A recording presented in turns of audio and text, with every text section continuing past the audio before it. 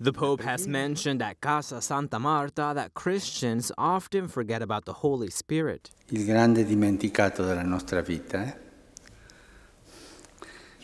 Io avrei voglia di domandarvi, ma non lo farò, domandarmi quanti di voi pregate allo Spirito Santo? Non alzate la mano. È il grande dimenticato.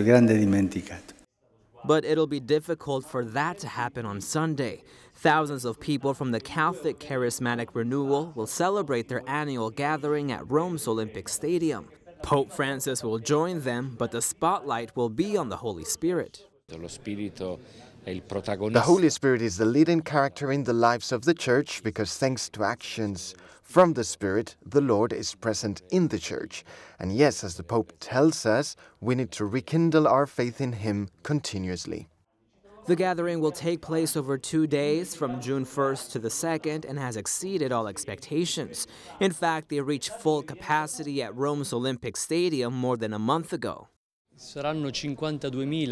We will have 52,000 people from about 52 countries. The majority are Italian.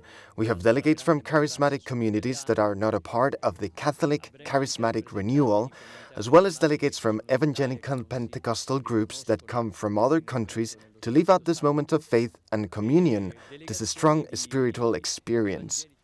The Pope will visit the stadium on Sunday, June 1st. He will arrive at about 5 p.m. to take part in a charismatic praise and worship ritual that includes prayer and testimonies. The Catholic Charismatic Renewal movement began in the United States at the end of the 1960s.